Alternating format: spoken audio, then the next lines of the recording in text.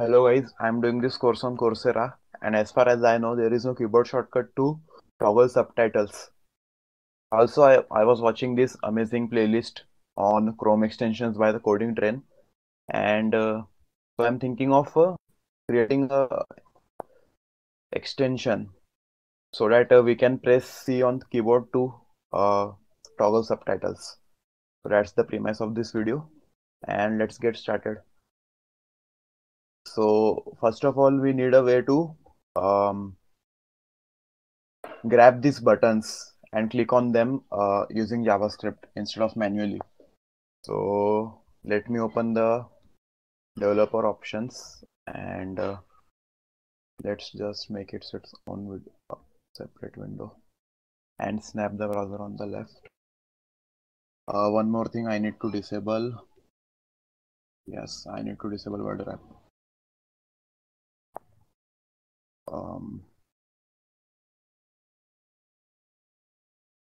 And let me increase the font size a little bit.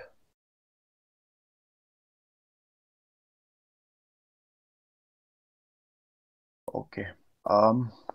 So we need to grab this buttons basically. So let's select them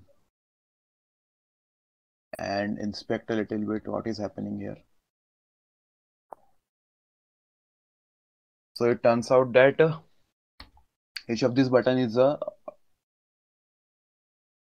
inside an unordered list, and each of them is a list item uh, in which the button element is nested, and there is a span which contains the actual text to be shown.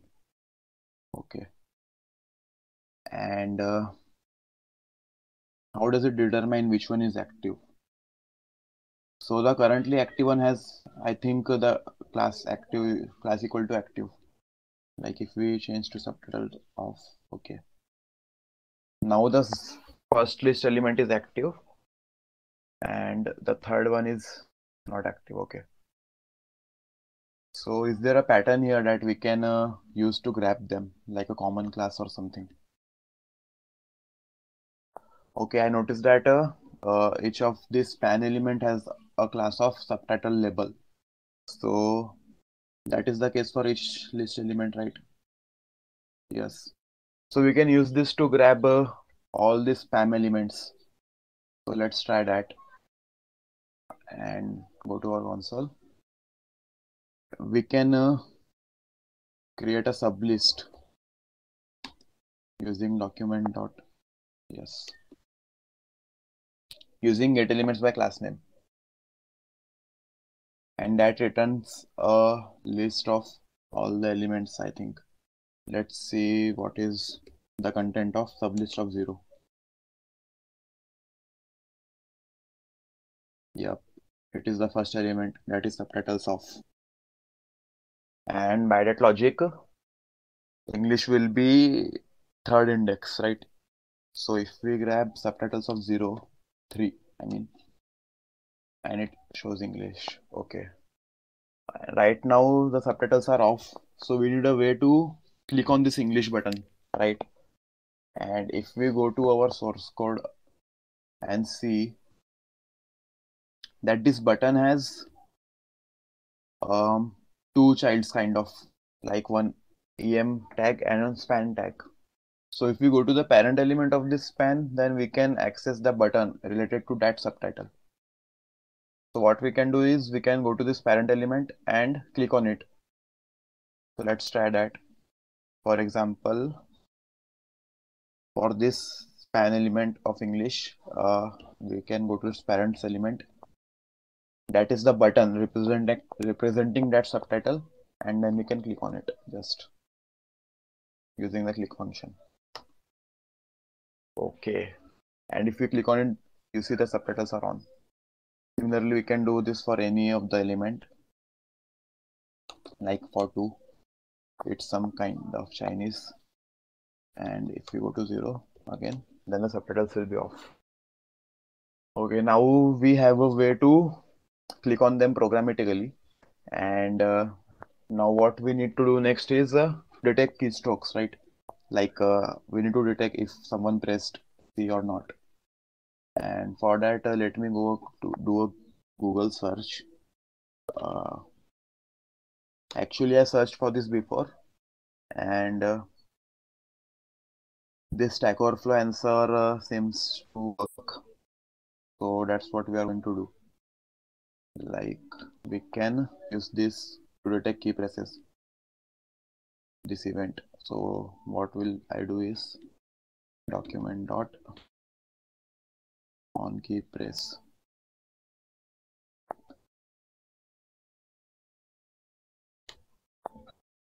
That is equal to a function. We need to execute this function whenever a key is pressed, passing in the information about the key.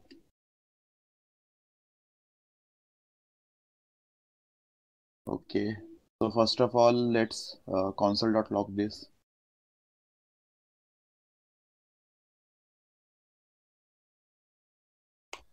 Okay, and let's try to press P here. Okay, as soon as I pressed P, this keyboard event is logged on the console. And how do we know which key is it is? Okay, there is a key attribute. So instead of this, we can console log key.key.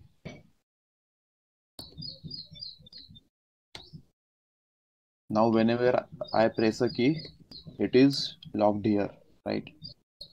So we only need to make this so that it works for P only, right? So we can do a simple if statement like if a dot key is equal to C or capital C, right? So let's just do this again.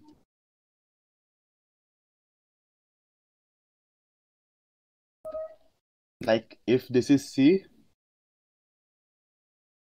what am I doing?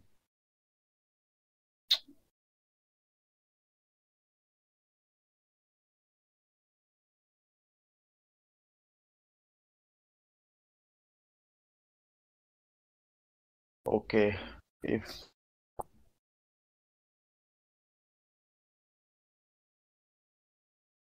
like whenever C key is pressed, we need to do something, right? So what we need to do? We need to toggle subtitles. So for that, we need to find the current state of subtitles, right? So let me just copy this. How do we find which one is currently selected? So here we see that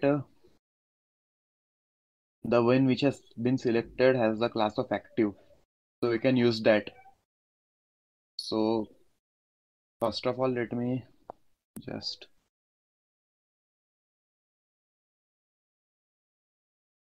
let me just grab that sublist again here in this function. Document dot get elements by class name.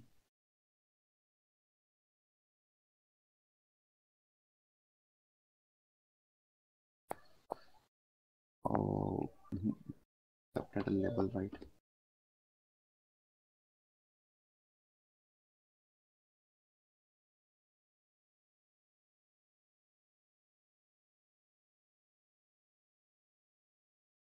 Now we have grabbed this sublist. We can do something like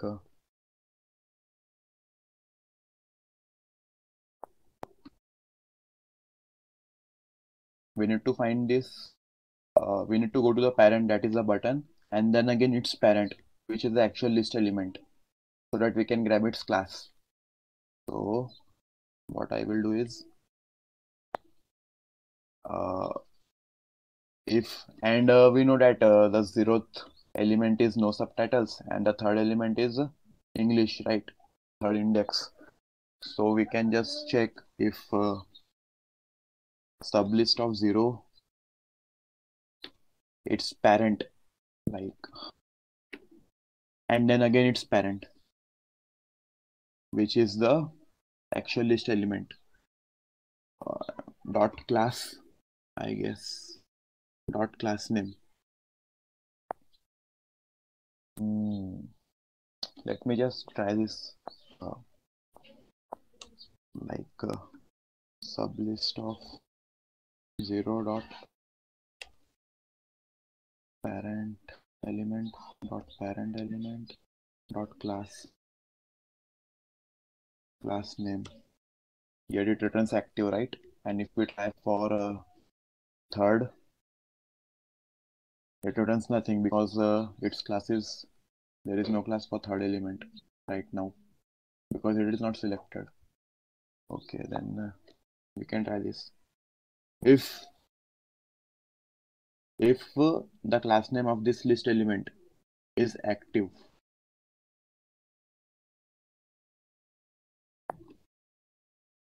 that means that that class is active right now. Okay, let me decrease it somewhat more.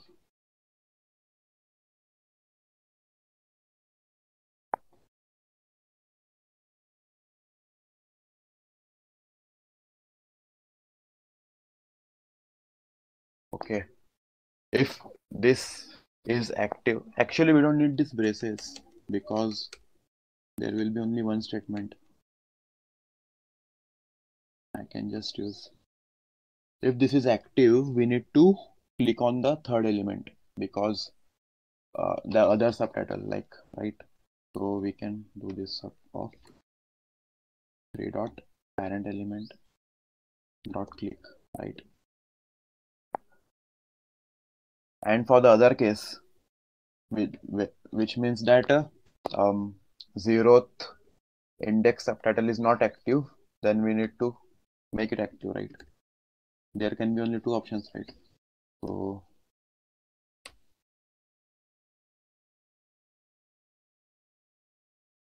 and I think that's it. It must work, right? If we are pressing C and then we are grabbing all the sublist and then we are checking which one is active and we are toggling based on that. So let's try.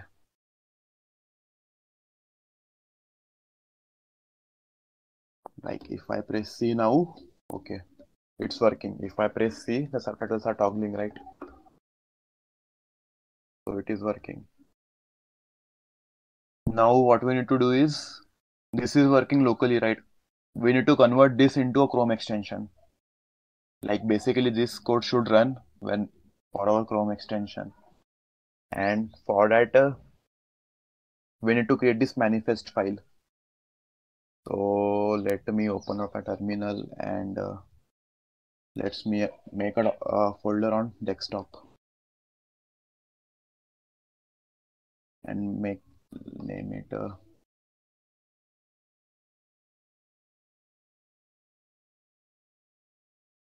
I will name it Coursera X and open Sublime here.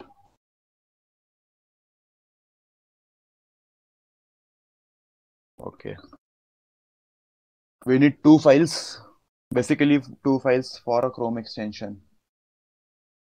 The first one is manifest.json, like it is the absolute minimum, and the other file which describes our script.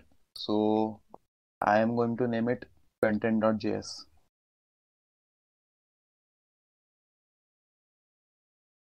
In manifest.json basically tells what is the description of our subtitle of our extension. So I am going to copy this from coding train video, manifest version,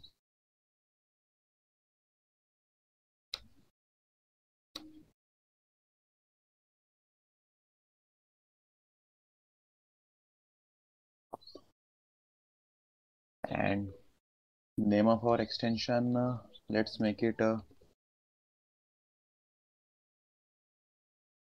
Coursera subtitle shortcut, and its version will be 0.1. This is our extension version and this is our manifest file version, right? like 0.1. Then content scripts.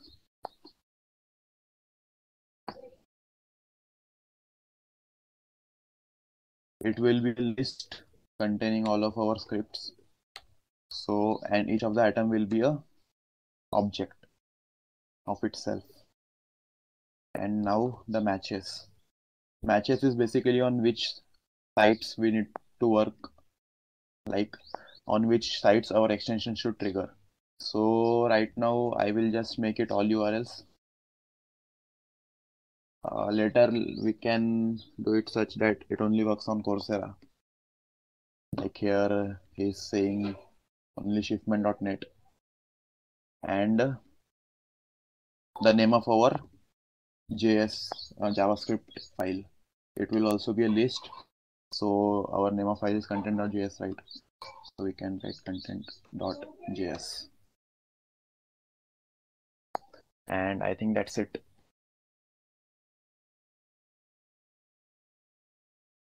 It should work. So our manifest file is completed, I think. And now we need to put content in this content.js. And for that, we will use this, right? The JavaScript code which we want to execute. So let me just copy this and paste it here as it is. And I think that's it. It should work. It only has two files, one manifest and one content. So I will close this and make it full screen. So right now the code we wrote in the console is working, right? So let me refresh it and try pressing C. And again we need to add this extension manually, right? So let's just see that it should not work right now.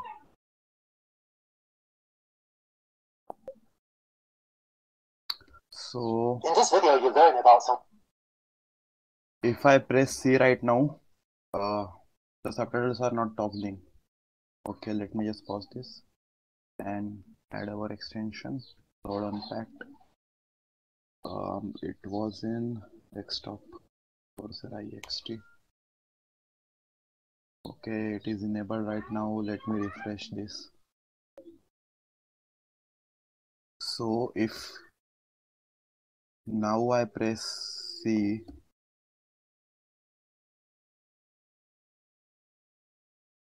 the subtitles are toggling if now I press C. Okay, so that's it. One other thing is that we can see that this icon appears here, but there is no pop-up, no special pop-up related to that, because we haven't added that pop-up HTML file yet, and we don't even need that for our use case. So if in the future I decide to upload it to Chrome store, then I will put a link in the description for that, and that's it. Thanks.